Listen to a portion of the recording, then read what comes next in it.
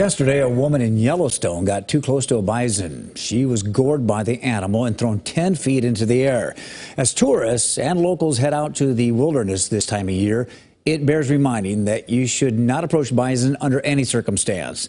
Custer State Park Program Manager Lydia Austin says that you should stay 100 yards away from bison at all times. Not sure how far that is? Well, hold up your thumb at arm's length and then close one eye. If you can cover the entire animal with your thumb, you're likely at a safe distance. If not, move back.